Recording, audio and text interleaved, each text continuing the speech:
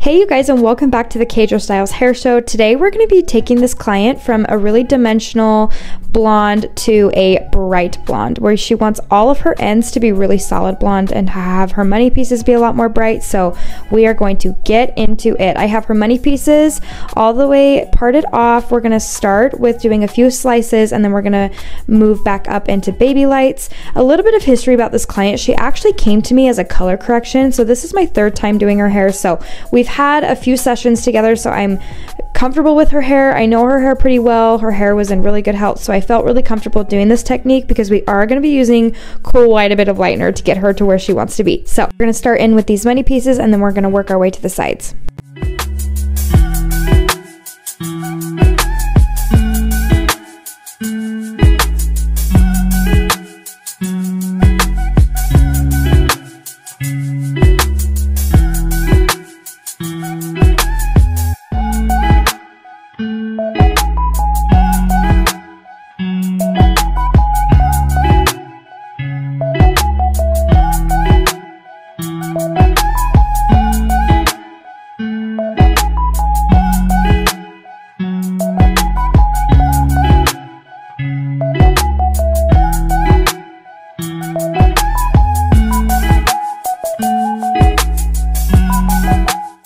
So with this blonding technique, we're going to be doing all of her tip outs because she wants her ends really solid. This is going to be the best way for you to get your clients' ends solid, is by doing their tip outs. So what I'm going to do is going to be teasing everything that's left out, and then I'm going to put them in a foil as well, making sure that I am blending and feathering up into her root area, because if you do not feather and make sure you're not blending properly, you're going to have lots of straight across and harsh lines. So we want to avoid that at all costs. So we're going to make sure that we are teasing nicely and then making sure that we're feathering nicely up into that root area.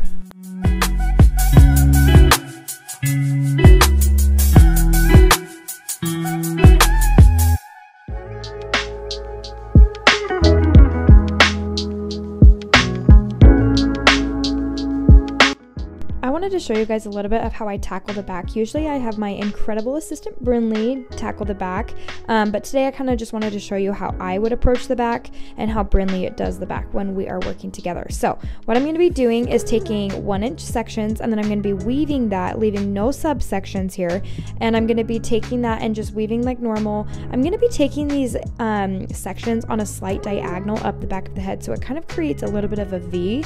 If you guys can see where her top, where the veil is, it's parted off into a V. So that's kind of where we're kind of getting all of our angles from, is trying to get everything into that V shape.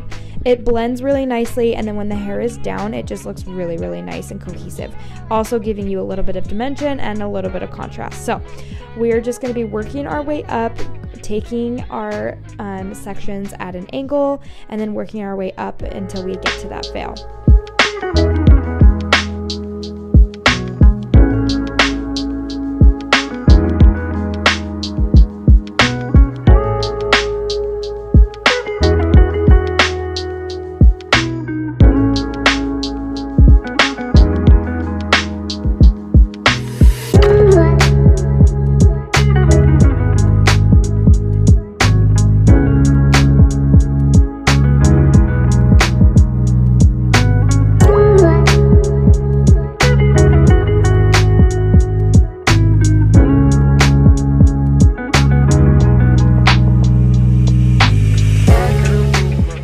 And right here is where I've started that tip out. I'm going to be taking and splitting this into 2 sections here, because if you do it all in one section, the hair is just going to be way too thick. So the best thing that I can say here when you are doing a tip out is making sure that the hair is kind of spread out like so that way you can get really good saturation. Usually tip outs are going to be a little bit thicker than your traditional foil, so I always just try to make sure the hair is spread out. I'm using lots of tension from my brush, really trying to get in there and making sure that there's not going to be any spotting or anything like that from lack of saturation, and that I'm feathering up into that root area really, really nicely. So there's going to be 2 tip outs for each section right here.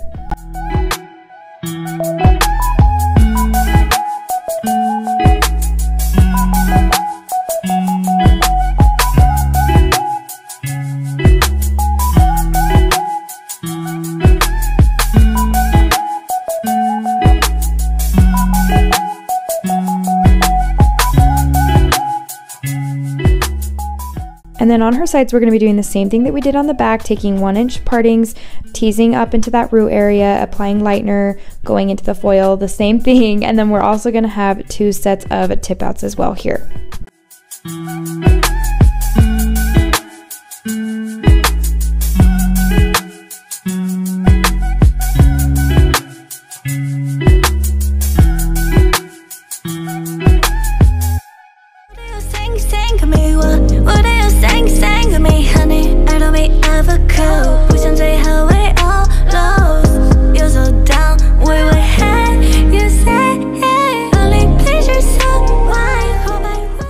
Okay, so the veil is finished, so what I'm going to be doing here is splitting the veil in half when I'm trying to do the tip outs. If you try to do underneath with short hair or shorter hair, it's just so hard. So we're just going to split them all to the half and then be able to do the tip outs this way. So that's what I'm going to be doing here. I'm going to do a tip out and then Brinley's going to be doing a tip out. So we're just going to each take one side and do it.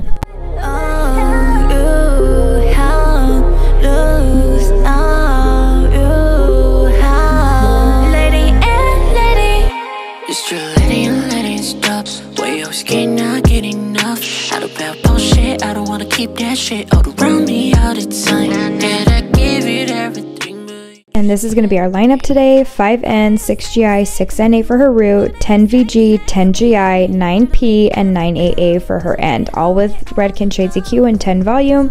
This is her raw lift as we're pulling foils out. It looks amazing. We are so happy with how she lifted. Even though this is my 3rd session with her, you still never know when you're coming back from a color correction just how the hair is going to lift. She also is like a natural strawberry blonde redhead, and I will tell you one thing that I have found out is that redheads, man, they are stubborn. They do not like color a lot of the time. So we were super happy with how she lifted. So we're just going to put in a little bit of a pH bonder, which is the Acidic Milk Rinse by Biolage. Absolutely love this for a detangler. As you can see, she is all ratted up, so this is going to take a minute for us to get through, but this is also a pH balancer, so it's going to help her hair also take the toner a lot better. So we're just going to get through this, and then we're going to start to apply her root and her end toner.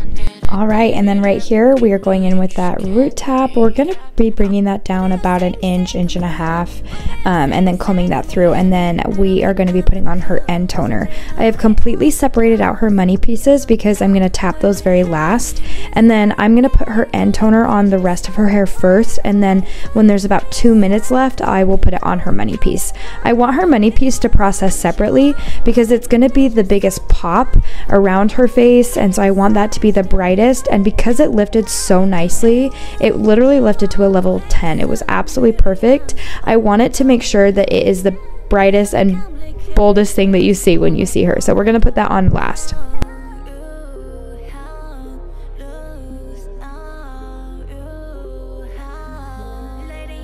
Here we are with the money piece. I'm only going to be rooting one side. Typically when I do a root smudge, I do both sides of the hair line that I'm working with, but on this one I'm just barely going to be tapping the one side, taking really thin sections, making sure I have a really tight tension on that, so that way it doesn't bleed into the hairline or anything like that. It's going exactly where I want it to, and then I'm going to just barely tap this very front hairline, and then I will comb that all through.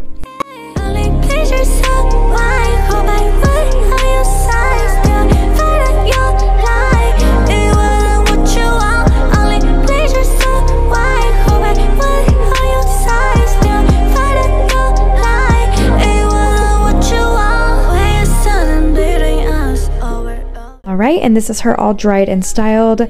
We are loving how this turned out. Her money pieces are super, super bright, and her ends are really nice and bright. She absolutely was obsessed with it. My angles are not with it these days. I'm sorry, I'm still getting used to the angle thing. I don't have a second assistant to film my social media anymore, so it's all the tripod's fault.